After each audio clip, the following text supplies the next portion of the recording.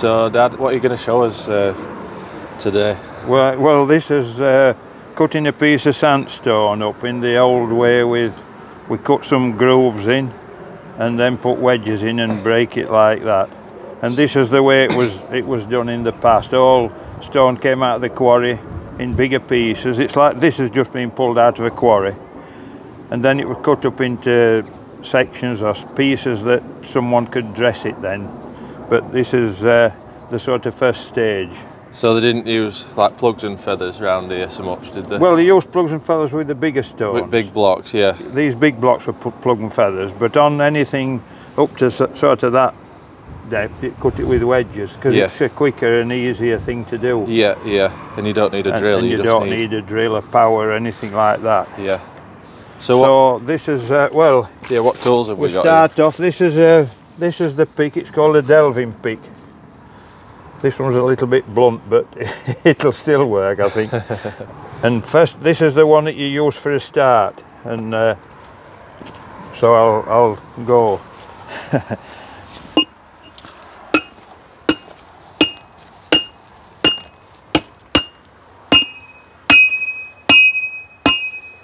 It's some very hard stone, this, but it has to go. On and off since I was about 13 or 14 years old. There was a little quarry outside of where I lived, and my dad showed me how to do it, and I soon got doing it then. Very hard for sandstone. It's some of the hardest I've ever had to cut into, so we'll see how it goes on. I'll cut another one here now. Yeah.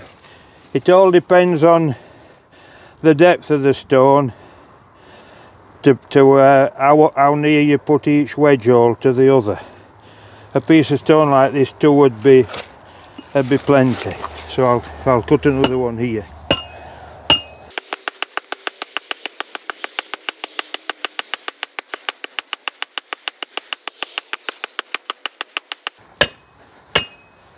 Although there's dust coming off it, with a bit of breeze like there is, it's blowing it away before it gets up, so I'm breathing it in.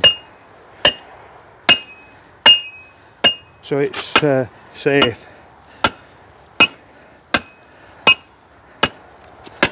Yeah, it can't have been right good from working in quarry day in, day out back in the day, could it? Breathing all that dust in. No, not if they were locked together. I mean, I've heard them talk about these banker sheds where they were all dressed in stone and they were inside, and these masons didn't live very long. No, like in the 40s maybe. Yeah, that's all, yeah.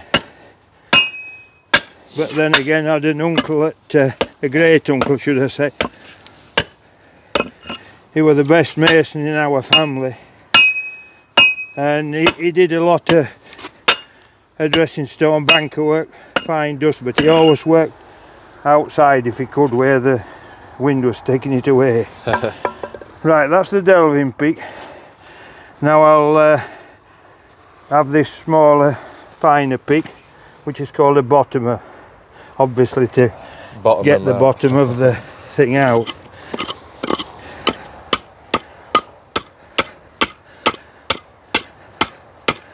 It's when it starts to make that different sound, isn't it, when you know it's getting there? There's like a squeaking noise that it sometimes does. When you get right to the bottom, you've got to get it really narrow at the bottom. Yeah, and that's why that pick's so sharp, isn't it? It's that's right.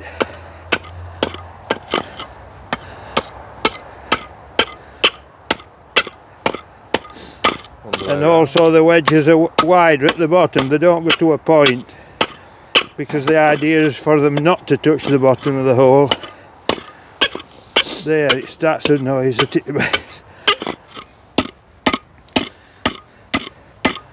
I mean, this is particularly hard stone. It wouldn't have taken us most sandstones, you'd cut it quicker than this.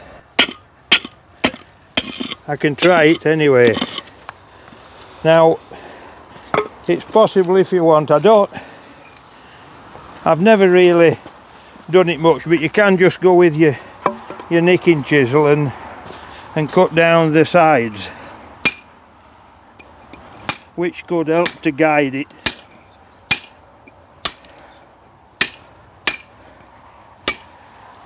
But you always try and cut a stone in the middle, because delving means divide.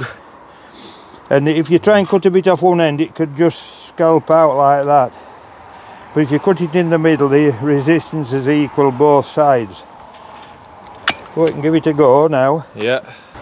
Well, you can see these wedges, you see how wide they are at the bottom. The idea is obviously that the bottom of the wedge doesn't touch the bottom of the hole, it just puts pressure on the sides. So then you can just give them a little tap in with a little hammer, littlish, to make sure they're fast. Right, Ola, come on, out of the way. Come here. Come on, come here. Right. Okay. Get here to me now.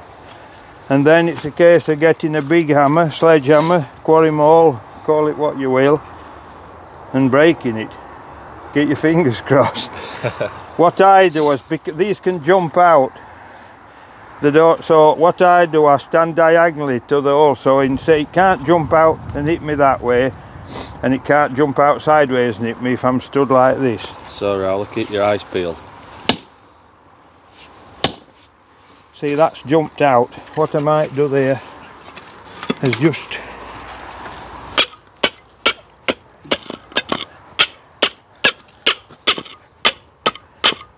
try it again.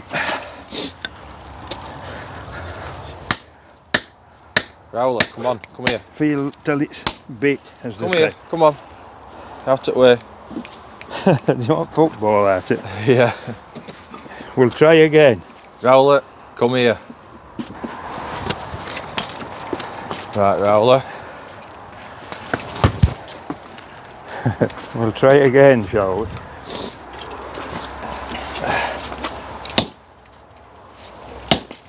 It's jumping again. That one's bit. It must be this wedge. It's a bit wedge, yeah. There we go. Right, I'll just get this in close up.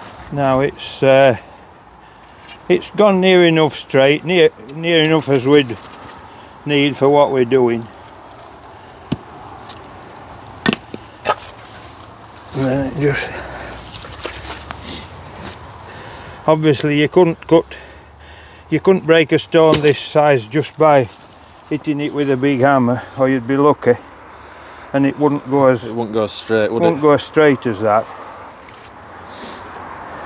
Right.